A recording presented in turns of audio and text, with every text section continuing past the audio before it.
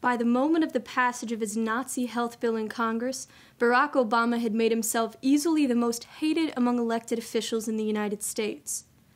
Our population, which had situated itself in stark opposition to what this bill represented, a denial of the right to life, despise Obama for what he has done to them. A new phase of the mass strike has developed, where more than ever, patriotic instincts are burgeoning that what Obama represents and what the Congress as co-criminals represents is a threat to their very existence. But Lyndon LaRouche recently warned that what the Nero-sized ego now has to fear is not the much justified hatred of his own constituents. He has to fear that he has become a disposable asset to his controllers in London, more useful dead as a martyr than alive. LaRouche warned on March 25th that within the wave of justified outrage against President Barack Obama's British-sponsored Nazi health bill, the British themselves are using their assets to target the president for assassination. He said the British criminal operation must be identified and stopped. The clearest example which shows that a violent, British-sponsored operation is being planned against the president comes in the form of former Alabama militia member Mike Vanderboe. Vanderboe, who calls himself an anti-government militia leader, recently claimed responsibility for the bricks thrown through the windows of congressional offices shortly after the passage of the Nazi healthcare bill.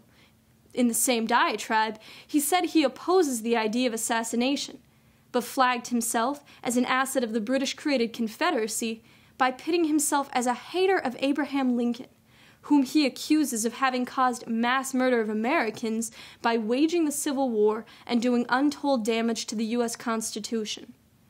Vanderboe is just one of many assets the British are currently playing. So let's take a closer look at Vanderboe's pedigree and see how the British use their witless dupes as instigators and as covers in their operations, including their operations to kill U.S. presidents. From the top, Vanderboe's entire career was made by the infamous British anti-U.S. operative Ambrose Evans Pritchard. While living in the U.S. in the mid-1990s, Evans Pritchard set up an entire web of paramilitary groups tied into British intelligence and into corrupted U.S. military elements.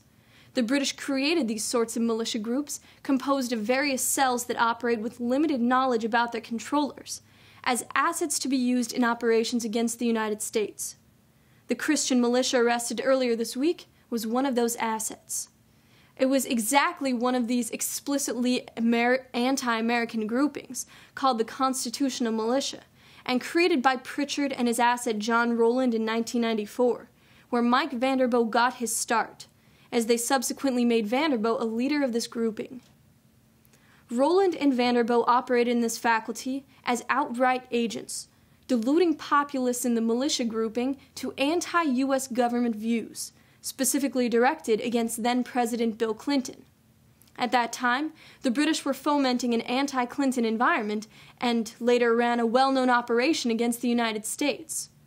Several days before the April 19, 1995 Oklahoma City bombing, Rowland forwarded to militia participants a report put out by Lord William Rees-Mogg of the London Times that the Clinton administration would begin oppressing militia people and would carry out a big terror bombing and blame it on the militias.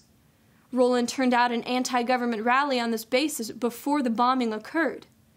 The bombing, which Rees-Mogg had apparently known of, occurred several days later.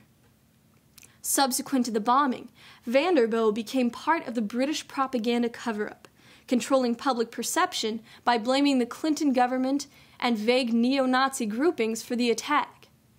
Evans Pritchard himself, in his 1997 book, The Secret Life of Bill Clinton, brags how his operative Vanderboe has been brought into the public eye in the wake of the bombing. He extols the emergence of Vanderboe's John Doe cyber journal as a new source of information about the attack. He also cites Vanderboe's role in the militia, but doesn't mention it's a militia of his own creation. If there is yet any doubt of the controlling role of British asset Evans Pritchard, Rowland himself has subsequently told EIR News Service that Evans Pritchard had put him in touch with intelligence agents from around the world, and they had together set up various agents in charge of militia groupings in the Midwest and Texas. It is clear that Vanderboe's operation of anti-government militias, which is now moving for an armed march against the government on the Potomac on April 19th, the anniversary of the Oklahoma bombing, is a foreign operation and must be stopped. But what is also clear is that Vanderboe is only one of the many British operations being put into place. An environment is being created for an attempt at assassination. No lone gunman or lone group ever killed anyone. LaRouche continued his warning that the biggest danger to President Obama is his own ego. Obama needs to cut out his bravado right now, because his Nero tendency to want to flaunt whatever he thinks he's got is the quality of mind any sophisticated controllers of an assassination attempt will be banking on. What Obama's controllers already know about is his weak-minded ego trip. Otherwise, they wouldn't be running a serious assassination threat.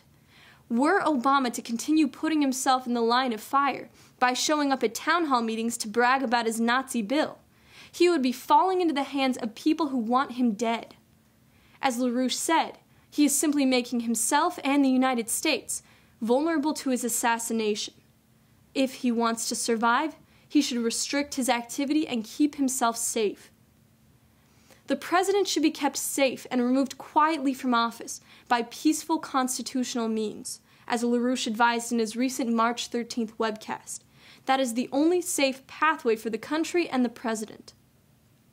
We've seen the environmental threat represented by Vanderboe and his crazy militia circles.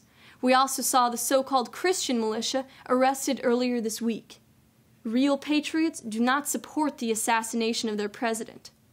It is the operatives of our enemies who would participate in a British-run operation against the president, which may result in the disintegration of the nation. On March 30th, LaRouche updated his warning, deposing that we are in an environment like that before JFK's assassination. That, as in the run-up to Kennedy's assassination, it wasn't a lone gunman who prepared himself, but an entire atmosphere was created by enemies of the Republic, including through British-sponsored propaganda against the president. Once assets of the British Empire had decided to eliminate Kennedy, a propaganda cover was set, where various groupings, including the team which actually ran the assassination, were riled up through British publication against the president's so-called betrayal. These groupings were stationed to provide cover for any higher sources of the assassination. So the threat already existed from several directions, and in the disregard for necessary safety measures, Kennedy was exposed and was killed. A similar environment of terror is now being created, as we already pointed out just one of these examples, where many threats will not present themselves. And while most of these threats will amount to nothing, what they really are is a flanking maneuver to create a cover for what will be a real operation. They are creating multiple places to deflect the blame once an attempt occurs. The assassination of the president is utterly condemnable and must be stopped. To do so, LaRouche said we must assume that the threat is everywhere. Keep on the alert and don't let your guard down even if one or another of these terrorist groupings has been removed. As LaRouche has said, Obama has, in effect, set himself up by ramming through this Nazi health bill and making himself the most undesirable official in the country. He has now become a liability for the British who run him, and they will use racism and every other tool at their command to personally target him. Obama must be removed, but he must be removed peacefully through impeachment or forced resignation. That is the way Americans deal with a president who has crossed the line. An assassination would be merely a resurfacing of the option the British have always held, to make their disposable fool a martyr, as a means of ripping apart and destroying the United States. This is, indeed, the ultimate objective of the British Empire. So circulate this video statement and LaRouche's written warnings of this assassination threat widely. Make public this warning, and by doing so, dissuade any agents of the British Empire from participating in this evil scheme.